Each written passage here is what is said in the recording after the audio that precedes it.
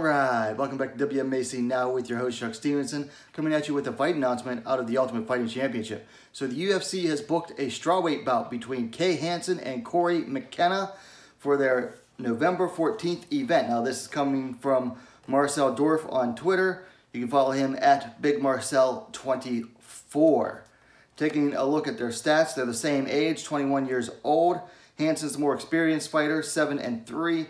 To McKenna's 5-1. Hansen's coming off a win over Jinh Yu Frey in the UFC in her UFC debut on June 27th. McKenna just picked up a win over LFA champion Vanessa Demopoulos last week on the Dana White's Contender series. McKenna is 1 inch taller, 5 feet 3 inches, 160 centimeters, to Hansen's 5 feet 2 inches, 157 centimeters. However, Hansen has a nice reach advantage, 63 inches, 168 centimeters, to McKenna's 58.5 inches, 149 centimeters.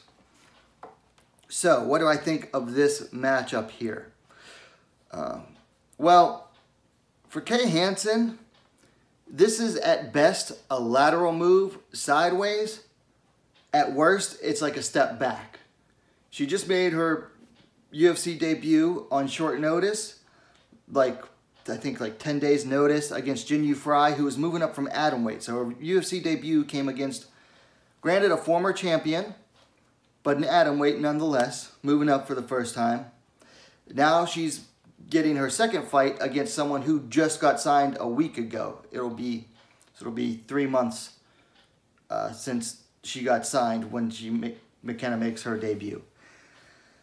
For McKenna, honestly, this is probably the best matchup for her, because honestly, I do not think she should have been signed last week. I think she should have been put on a developmental contract. Had she had anyone else in her corner besides Uriah Faber, I don't think she would have gotten signed.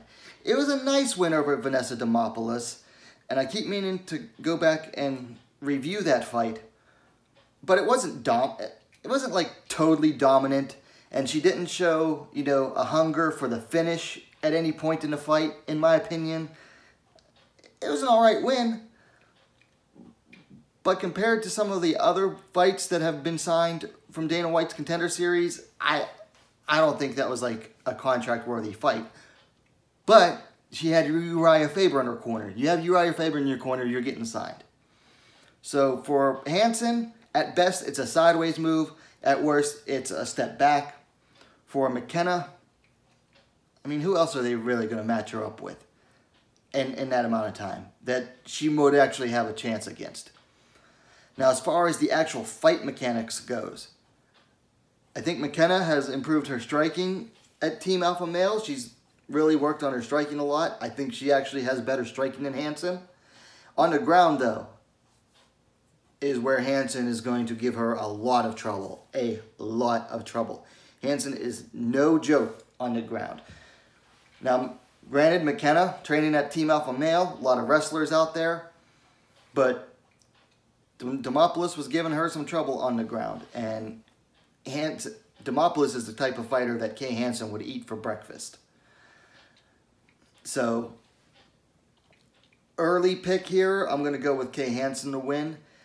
Eventually, she's going to get McKenna down. McKenna might win on the feet for a little bit, but eventually Hansen's going to get McKenna down, and then Hansen's going to go to work on her. I think it'll be very different watching McKenna fight off of her back compared to when she was always on top against Demopoulos last week on the Contender series. All right, so those are my early thoughts on this fight. It's going down November 14th. In the UFC. Let me know your thoughts on the matchup in the comments down below. Of course, if you liked the video, please give it a like and share it as well. And hey, what are you waiting for? Subscribe to WMMA Now, the most complete women's mixed martial arts dedicated platform on YouTube. Thanks for watching. We'll see you next time.